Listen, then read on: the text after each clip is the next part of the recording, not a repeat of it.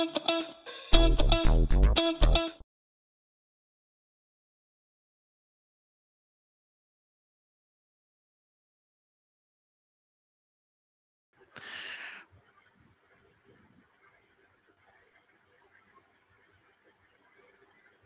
there we go. Okay. Yeah, good morning, all of you. Welcome all to the session. Today, this is about Apache Hadoop YARN, past, present, and future. So Sunil Govindan, and I have along with me Szilard, who will be joining today's session. So we'll be taking you through a quick walkthrough about Apache Hadoop YARN, what is quite new about the YARN, and how the community is doing, and where we are heading, and how we are actually planning to work with today's problem and taking into a shape. Cool. Could you please go on the slide? Yes. Yeah. So Virat, how about you? Yeah. So hi, my name is Szilard Nemeth. I'm a software engineer working for Cloudera since late 2017. I'm mainly a backend engineer. I mostly worked with backend technologies throughout my career, mostly with Java and some Python. For YARN, I've been involved in the resource type feature and lots of FairScheduler improvements and GPU feature-related improvements as well. And I became a committer last summer. So that's basically it for me. Yeah, thanks, Szilard. Yeah, so I'm Sunil. I'm work at Cloudera as an engineering manager. I'm looking after YARN and other related compute aspects of the companies. And I'm a Apache Hadoop PMC member and committer, and also I'm contributing to a couple of other Apache projects like Submarine and also an incubating project called Unicorn Scheduler. I'm pretty much focusing on the resource scheduling in general, so various features in the Capacity Scheduler and other part of YARN. I was looking into the past many years. You can get me at Sunil Govindan at Twitter or at my LinkedIn. So thanks all of you again for joining. So let's look at the agenda for today.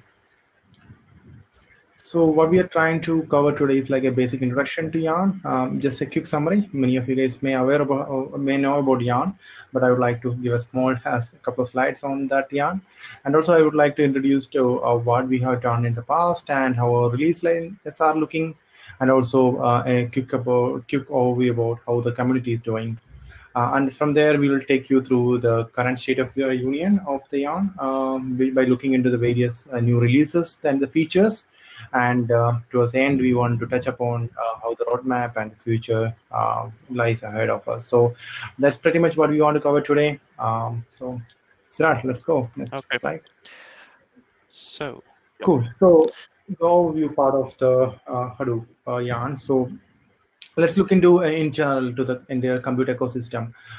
So today, as you see, most of the data are actually in the HDFS, right, in the data centers.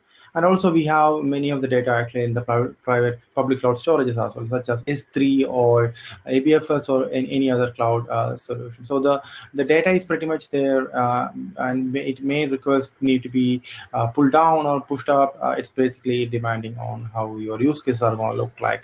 Now, if you look at the compute side of the world, right, you have Hadoop YARN, which actually can run in on-prem and in the data centers, and it can also run in on cloud. Like, for example, you get an EC2 and you will be able to spin up your YARN cluster there and then tap that with any of the public cloud storages or even your HDFS if it is in on-prem. So this is how the compute and the storage we are just trying to position.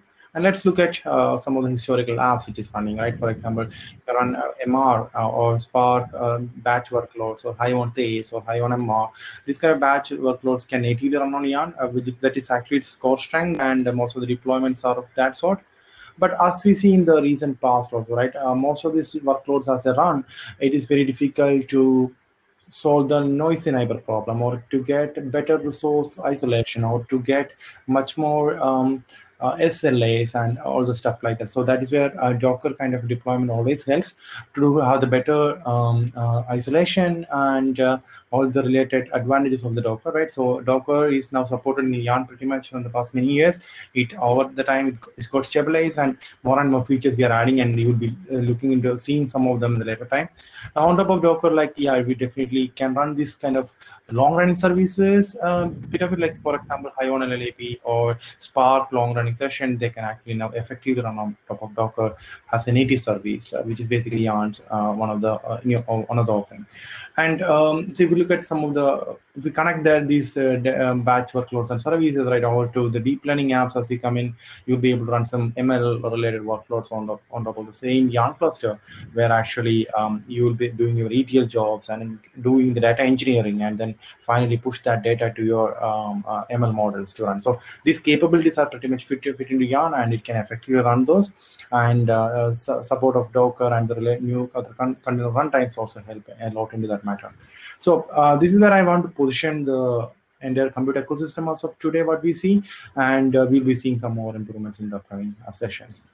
So let's look at to the next slide, where we will slightly talk about Yarn, right? So this pretty much you guys all know most of them. So it's Yarn stands for yet another resource negotiator, right? Right from the day it started. And ideally, Yarn is nothing but a distributed compute ecosystem where you have a master and you have a bunch of slaves. And each of the slaves we call as node manager. They'll be running each of the node. So that's how the resource management is very effectively happening with a one master called resource manager and n number of slaves called node manager. So what we have done fundamentally, coming from MR world, right, is that in Yarn we very much split the responsibility of resource management to the application management. So hence the term called application master, or the daemon called application master actually is coming into picture, which actually controls the entire life cycle of application. For example, if you have to run a MapReduce job, if you want to run a Spark job, there will be a specific application master for those jobs, and that will be demanding resources to resource manager and get the resource as needed, and it fulfills the entire workflow of how the job needs to be completed. So resource manager or non-manager just acts actually as a sub, offer help in terms of controlling these resources in whichever way it needed to be. So that's high-level summary of Yarn. And if you look into the next slide, where we just want to touch up some architecture, how it works, right? So we have around 5 to 6 hosts, and we are going to run always in HA as a master and standby node. Then you will be getting per node slave node managers, which is actually in each of the other hosts, like host 3, host 4, host 6.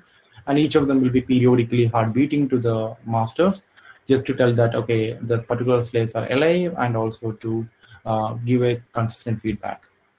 So if you go further, Szilard, I think you can show how the one application is getting submitted. So this is client one.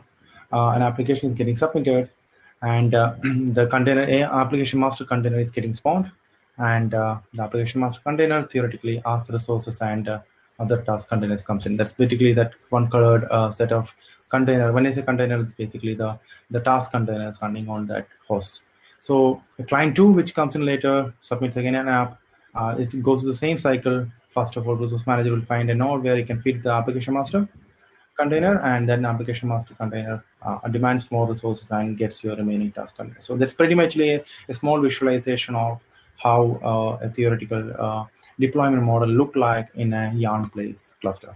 So I hope you might have got some summary, but just to recap, the application masters are actually the daemons which actually controls the entire lifecycle of an application, and which works in tandem with resource manager to get the resources. So you can see host 3, 4, 5, 6 actually the host where most of the compute is pretty much happening. Okay, so over to next slide. Let's look at a bit on the past, how our release line is looking, and towards the community side.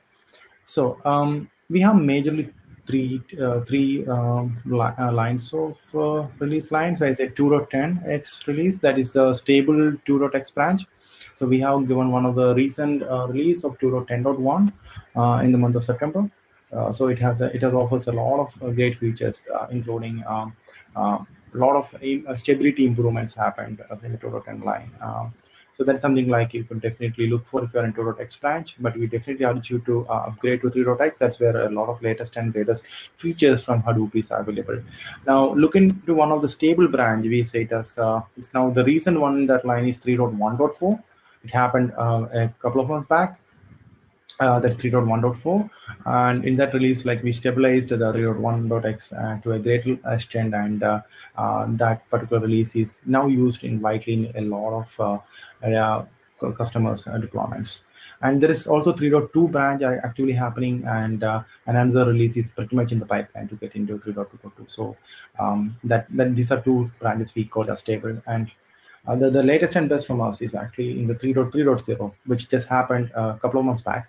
So that is a big major release for the Hadoop entire ecosystem, and a lot of great features actually came over there. For example, now the Hadoop has a capability to support ARM-based architecture, and a bunch of runtime approaches we are done. Like for example, you can now use Java 11 and related to the cloud related use cases, S3A and ABFS enhancements, and the yarn said a lot of scheduling improvements and application catalog for the native service. So like that, there's an enormous amount of features we actually have done in 3.x and got released as 3.3.0. So we will quickly go through most of those features and actually explain you what the feature is for and which kind of use cases it is serving and how you could benefit out of that. So over to next slide. This is where I want to touch up pretty much about our community, right? So Apache Hadoop code base and their code base actually is changing way faster and over time, and a lot of unique contributors are actually coming in and actually contributing and improving our ecosystem. And right when 2006 you started a small set of contributors, and over the time it's just growing, right? And even now it's actually at the peak of close to 80 plus contributors actively contributing and committing the changes to Hadoop. So the term which is called Hadoop is dead, or all this kind of talks happening, the real community's graph is actually looking pretty strong in terms of the unique number of commits goes in, the diversified developer portfolio. It's all great. And if you look at the number of the commits actually, right, a code change is happening in the code base. That was other one was actually the unique authors, and this is about the commits. You can see that it's still stabilized around 2016 and going that flat model where a lot of commits and code changes are happening. If you look at the next slides, is where we wanted to talk more about actually the number of JIRAs are actually happening in the community, like how diverse it is. So we have a lot of sub projects in Hadoop, right? Hadoop Common, Yarn, HDFS, HDDS that is also on, and also MapReduce, right? So these are the different sub projects under the Hadoop umbrella. And if you see the overall number of JIRAs, it's always in the range of 250 plus in a month. And within that, we just try to give you some kind of a color coding to see that which project is actually pretty active, right? And Yarn, earlier it is all about Hadoop Common, and then coming to MapReduce, and HDFS is consistent throughout, and Yarn in between came up and going up, and now Ozone is over there. So that's how the entire mix-up of our sub-projects are contribution to the total number of JIRAs happening in the community. And I could say that it's pretty healthy and going way good. So congratulations and thanks for the support from all the contributors across the world, who are actually helping the community to grow to the way it is today and even more powerful to the future. Cool. So let's look at how our community itself, right? The people behind the scenes who is helping a lot of contributors to get the code in and working. Right? We have close to 17 PMC members, and out of that, close to 13% members that got added last year.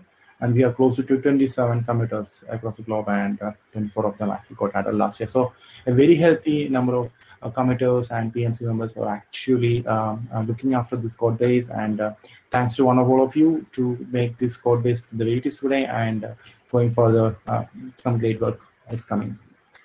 So from here, I just wanted to summarize that how as a community level and how our release lines are doing. Now, Szilard will help us to take us from here to explain about the state of the union of the yarn and how our features in detail. So over to Szilard. Okay, thank you, Sunil. So as Sunil said, what is the state of the union right now? As Sunil said, Hadoop 3.3.0 just released in this summer, so it's pretty recent and contains many new features and improvements.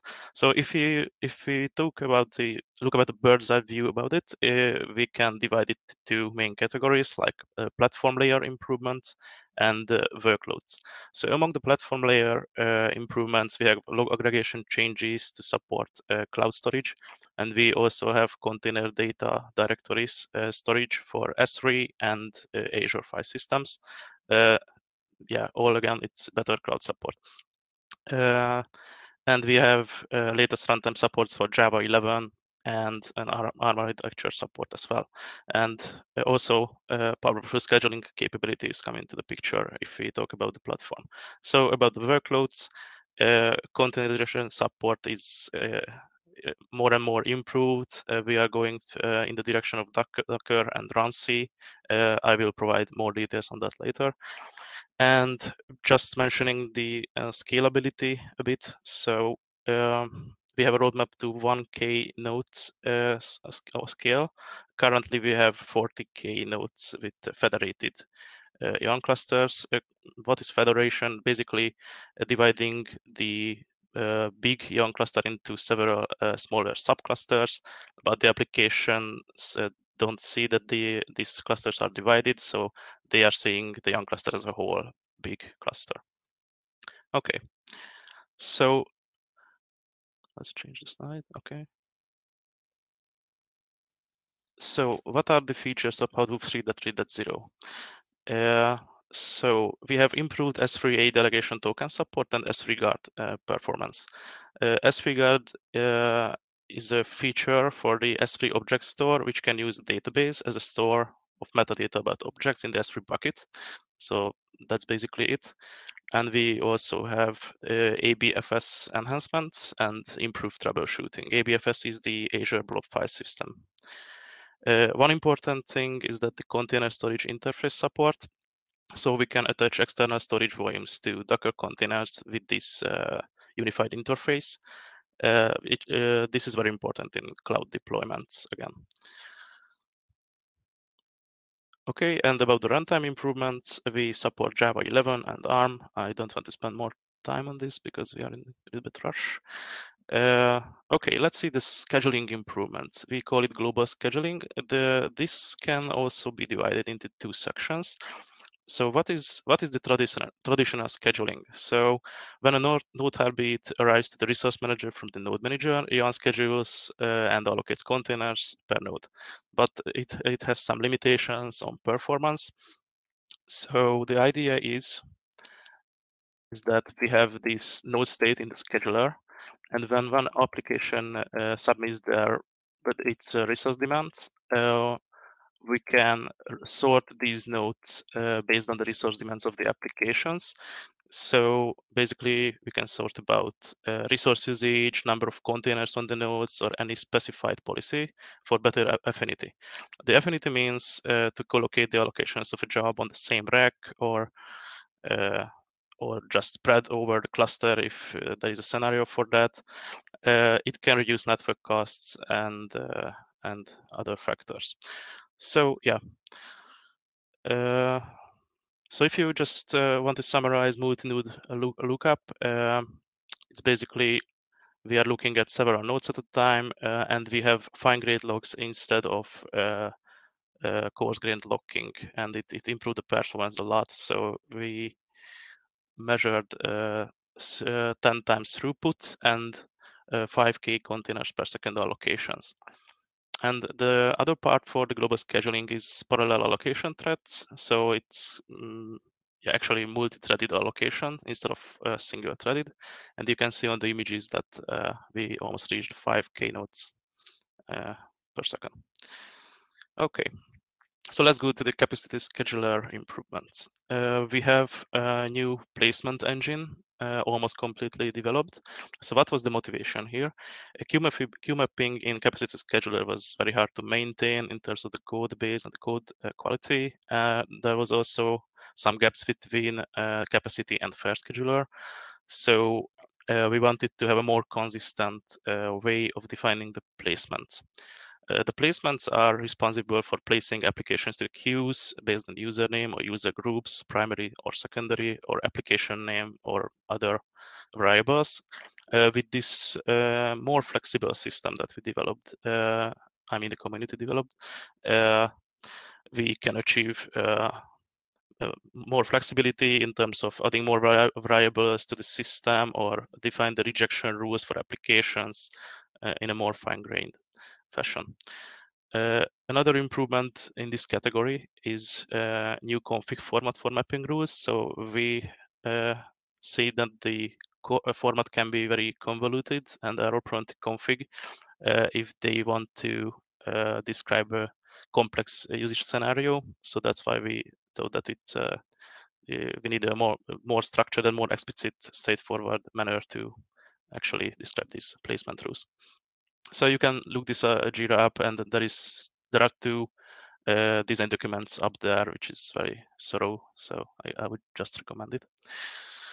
Okay, we have the FS to CS migration. So there was a user demand for migrating from FairScheduler to CapacityScheduler. So the community developed a tool which is capable of parsing the FairScheduler config and emitting a CapacityScheduler config, and also validating it. So that's very important to validate, because we don't want the system to just emit a config which is not startable by YARN. Okay, and another important thing here is that we will have an FS to CS talk on Thursday at this given time. So if you are interested and you want to see a demo about this tool, then please attend. Okay, we also have some usability improvements in terms of log aggregation and YARN log servlets. So what is log aggregation? This is basically a mechanism to collect logs from containers to a centralized location. Traditionally, it was HDFS, but that was the as we pushed YARN towards the cloud infrastructures, we realized that we need S3 and Azure file systems as well to store the logs, because not all deployments will have HDFS at hand. And we also have this new log aggregation file format, which is putting an index above the traditional T file, so it provides fast access to logs and the metadata to the log. So it increases the performance. Okay, so let's check what's new for the workloads. So we have this pluggable unified device framework, which is responsible for which is the base for the GPU and the NEC-V plugin right now, but it provides a way for developers to easily develop plugins. So they shouldn't aware of any YARN implementation details. So it's the plugin. This is the plugin way of doing things, and you don't need to be involved in YARN so much. Some technical details. The vendor plugin is a separate project and will expose a jar file for the node manager, and the node manager will load this jar file, so it should be on the class path. But if you are more interested, just check the design document. Okay, we have the FPGA support as well. So as you can see, it's divided to two umbrella gyras. The first one was adding the first phase of FPGA support, let's say that, and the second one was stabilization and more improvements and more production-ready developments. Okay, and we have better GPU support as well. What does that mean, better GPU support? Basically, the gist of it is that we take the GPU topology into consideration when scheduling. So there is a tool called Nvidia SMI, which can fetch topology information from the system. And why is that important? So the topology describes how one or more GPUs in the system are connected to each other. So there can be scenarios or use cases that this topology is important because the data is copied between the GPUs. And yeah, if they are on the same bus or closer to each other or in any other sense, then it could be more effective to use those GPUs together. And you can check the gyra as well, but I inserted a screenshot here. So these are machine learning models, and the percentages are performance gains through this computation offloading from CPUs to GPUs. Okay, let's check what are the container enhancements. So as YARN supports Docker for a long time ago, there was a demand from users to debug various Docker applications, and this was a very requested feature. So interactive Docker shell support is providing a means to like Docker exec. With Docker exec, you can log into a container and execute arbitrary commands. So you can troubleshoot what went wrong. You can check the configuration, check the Docker file system or mounts or anything. Okay, and we have also various stabilization and usability improvements, like debugging the containers, security, C group, and complete entry point support and Docker environment variable support. Okay, we also have a new container runtime. Why is this required? Because Yarn has a tight dependency on Docker daemons, so not all users want to install Docker daemon on all the node manager hosts. So maintaining a Docker registry is also could be a pain point. So kind of moving away from Docker with this alternative is beneficial for the Yarn ecosystem. And we can use HDFS for distributing the images. It was a natural choice because HDFS was kind of tightly coupled with Yarn in this sense. So we can just replace Docker registry with HDFS. And we have improved documentation for this runc support, so you can check if you want. Yarn native services. What is Yarn native services? So basically, it's a framework that provides first-class support and APIs to host long-running services natively in Yarn. This is it in a nutshell. It supports Docker and traditional containers. And we also have application catalog built on top of native services, which offers cross-platform, a platform as a service instead of an infrastructure as a service approach. And it reduces development costs for applications, and it provides a lightweight approach to manage your applications. And you can get as a personalized view of the software status of your Hadoop applications with this. Okay, let's see what's ahead of us, what is the future and the roadmap of Yarn. So as we emphasized with Sunil, supporting multi-cloud is very important nowadays, so we can't lag behind the technology improvements. So community efforts has been started to think and brainstorm about the following topics, like scaling recommendations or cluster level scaling, like adding nodes or removing nodes more intelligently based on some metrics, or node level scaling as well, which can be considered as vertical scaling. The community also started to think about smarter scheduling, like bin packing, so you can pack the containers to one node instead of spreading them around, and account for speculative nodes like spot instances. So it's more like a dynamic scheduling. And also downscaling nodes could be and should be improved if we want to be serious with the cloud setups. Okay, let's see. There are some usability improvements as well. So we noticed as a community that it's sometimes very hard to troubleshoot applications, the distributed applications. So there are some scenarios like when the applications are hanging or failing, or there are some scheduler issues like application stuck and we don't know the reason. So for this, we introduced the collector, the diagnostic collector, and it is responsible for getting several metrics for the applications on an on-demand basis. So what we can collect, logs or JStack data for the containers, or resource manager, node manager logs for the containers on the specific time range.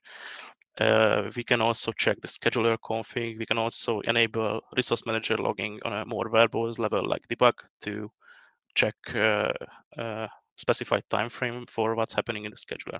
So there are endless possibilities to improve this. And we also have Yarn log processor, which will be open source soon.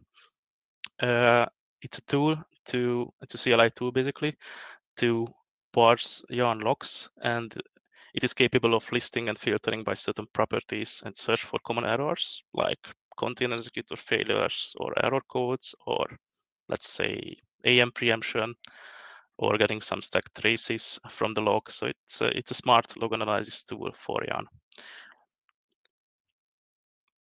Okay, resource overcommitment.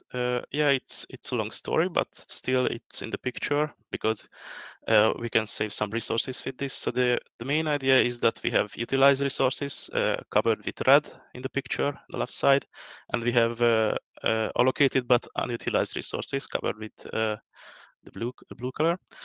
And what if we want to utilize from this allocated but unutilized space? So the idea is that we can allocate opportunistic containers from that range, and then if the cluster becomes full afterwards, then we can preempt those containers before the normal containers that are called guaranteed containers. Okay, let's talk about the upgrade really quickly. There are two types of upgrade: the express and this is a stop the world upgrade, which means there is cluster downtime, but we don't have strict prerequisites for that, and users can upgrade the masters and the workers in one go. Compared to the rolling upgrade, which is preserving cluster operation, so downtime is not required, and the service impact is minimal, but can take longer and it can be more risky. So, for example, if you upgrade the major version upgrade, we recommend to choose the express upgrade because there are some technical challenges with rolling upgrades. But the community is actively talking about this, so a lot of work has been done. It's a work in progress, so should be part of the release soon. I mean, fixing or enhancing the rolling upgrades. Yeah. Okay, I would like to give the word back to Sunil to conclude. Thanks a lot. So taking us through the entire State of the Union sessions, right? So in summary, like what we want to say that a lot of enterprises are actually deployed a large scale clusters, right? So which in the range of some of them even federated up to 40 to 60K of nodes, and maybe a single cluster go up to 20 to 25K of nodes. And there's a lot of scale improvements that are happening, and a lot of enterprises are actually using, and that's at the scalability level. At the adoption level, even if you look at Hadoop 3, and a lot of enterprises in terms of what who we talk to, they all moved to Hadoop 3 and using it in production actively and running their workload. So various companies have shared their stories and actually the blogs and etc. of how they have done it as a case study. So it's great to see those things, and also looking at the upgrade story. So there's a lot of active discussions are happening in the community at this point of time, where like how we are actually faring out. So in terms of upgrade, and some of them actually have done the rolling upgrade, including the from Hadoop 2 to Hadoop 3. So it's great to see those things, and it's coming in and getting merged to the our releases. So we will be pretty much in a very strong state in terms of our upgrade story with the rolling upgrade also. So if you are out there in Hadoop 2, we recommend you to upgrade to 3 at this point of time. And there's a lot of case studies, so reach out to us in the community so we can help you in whatsoever position we can. So let's go to the next slide, where we want to summarize like quickly. Just quick gist of it, like there is a website, active releases line, how our release plan look like, and more than that, we do have an active bi-weekly community sync up happening. So there is a meeting link there in the slide, so we can share to all of you guys. So we do recommend all of you to join the sessions and share your varied thoughts and use cases. So as a community, we can together discuss and brainstorm and get those things for you. So that is pretty much it from our side. And again, before parting, I definitely would like to give a shout out to the entire set of Hadoop contributors out there who made this set of features what you just saw, because these are all done by a couple of us, right? It's an entire community effort, and all of them actually contributed to source code and over the period of time, and gave this massive awesome feature set to Hadoop 3. So thanks to all of you guys, and a big shout out to the community here.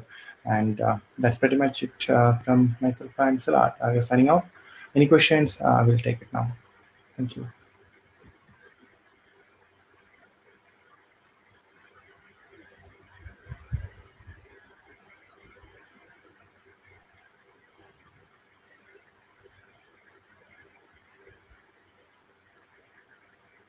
So I'm looking at the chat window. Yeah. So there is a question: any plan to support AMD ROC GPUs? So at this point of time, we have integrated with Nvidia, but as Szilard mentioned, we have done a plugin model of a strong device plugin framework on top of YARN. So if any new hardware device does need to be merged to YARN, it becomes a simple implementation of a exposed class. So you just need to come with your jar and just do the basic implementation, and there you go. Everything else behind the scenes, we take care of it. So at this point of time, what it matters is actually just to write a plugin for that particular AMD ROC GPUs, and it should ideally be working. But it is not yet there. We definitely need some help from the community to do that. So there's another question from Pavel, great session, and he's excited to see the improvements in the YARN thing.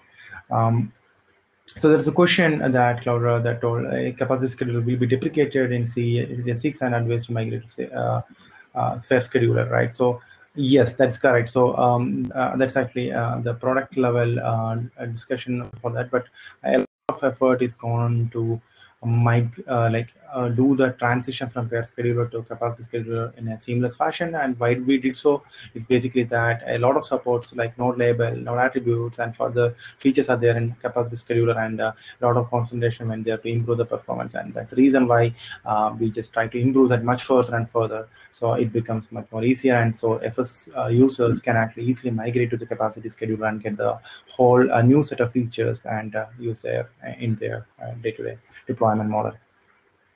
So, and there is also a very clear talk is going to happen, as mentioned by Szilard, in that we'll be talking about FS to CS migration tool itself, because it's an independent tool to migrate FS XML to capacity XML. So that session should ideally give you a much more detailed. So there's a question from Brahma already. 20K cluster, single node, a single bit cluster, any bottlenecks or suggestions, and can you highlight some points from this? So this is basically, we got a feedback from some of our community partners, and they just shared that like such an improvement was possible and they were able to run. There's a challenge in terms of scale, definitely there. They found bottlenecks in terms of node heartbeats, and also there is tuning done in terms of async scheduling to make it even more seamless, and a bunch of effort went into that, and most of them is contributed back to the data source code. So ideally that should be able to cover.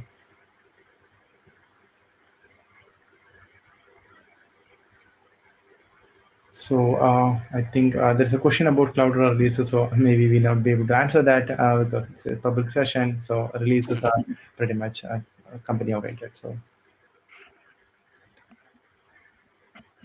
those are the questions at this point of time that I got it.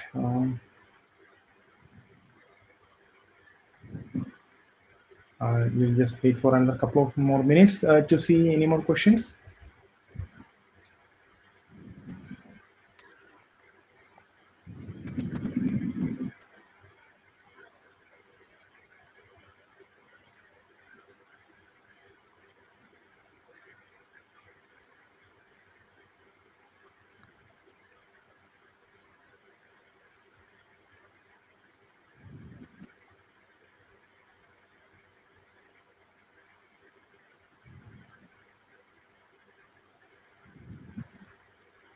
So there's another question from Rama about the scheduling improvements for 20K. Yes, we just mentioned about only the YARN side of the changes and improvements part. Yeah, I think there is some changes in HDFS. I'm not very sure about that side, like whether that particular enterprise used HDFS or not in that scenario, but it was more about YARN and how YARN can be scaled. So yeah, it was not about the storage side of the world. So the question is, CapacityScheduler recommended now. So it's a choice basically when the user level at which one you need to choose. So when we did compare between FS and CS, and we just found some of the feature sets like node labels or attributes, and so those are very useful for the customers to try out in their production environments, and which matches to their expectation to get much more final control on the resources. So a node label was not supported in active FPGA, so that is also one of the reasons why many of the users actually preferred on CS and by looking at other aspects. So we try to bridge the gap now so that most of the FairScheduler fairness policies and etc. can be supported in CapacityScheduler. So we are trying to improve a lot in this last 1 year to improve the CapacityScheduler, to have the fundamental concept of FairScheduler, and also beyond that to improve the performance. So yes, it is a good option to try out CapacityScheduler. Definitely, and on the meantime, just see that like whether it matches your expectation if you are coming from a FairScheduler world. So, and if there are gaps, yeah, you're very much welcome to suggest to us the thoughts by creating JIRAs or participating with us in the community, and we can try to improve that. Yes.